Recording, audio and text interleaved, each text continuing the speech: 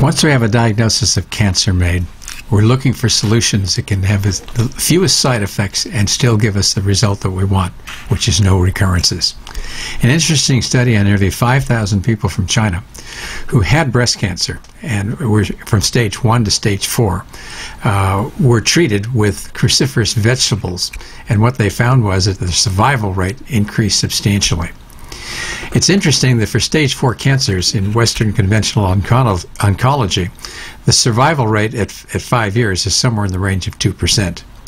When we're looking at natural lifestyle approaches to managing cancers after they've occurred, it's much better than that.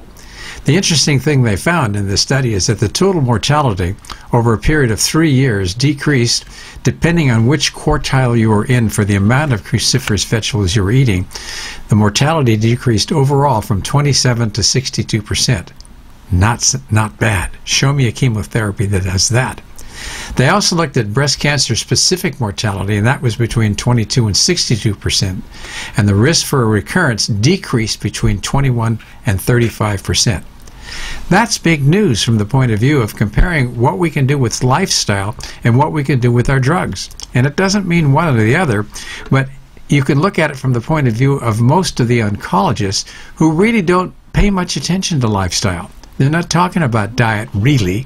They're not talking about exercise and stress reduction and sleep and all these factors that are really important that do something to change what our risk for recurrence is.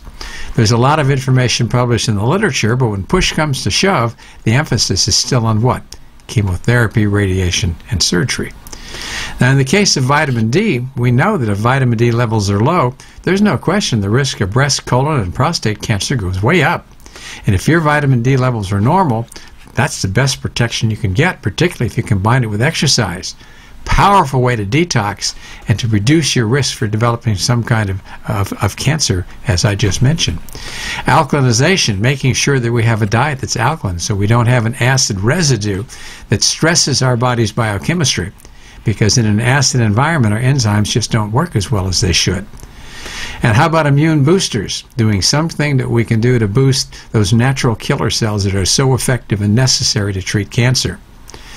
So as it turns out, the kinds of cruciferous vegetables that we eat in this country and the kind that are eaten in China are different. In China, it's mostly turnips, Chinese cabbage, bok choy, and greens. In this country, we're looking at broccoli and Brussels sprouts. And most of the time, what we're looking at is those factors that are the most active ingredients that fight the cancer's return. Those are isothiocyanates and indoles. So we have information here that's really important. Information that should be brought to the public attention, because cancer is more an epigenetic disease than it is a genetic disease. And what that means is it's the environment you live in, it's the lifestyle that you choose, it's the things that you do to maintain good health that are going to protect you against cancer, and if you have it, are what is going to help you the most to not get a recurrence.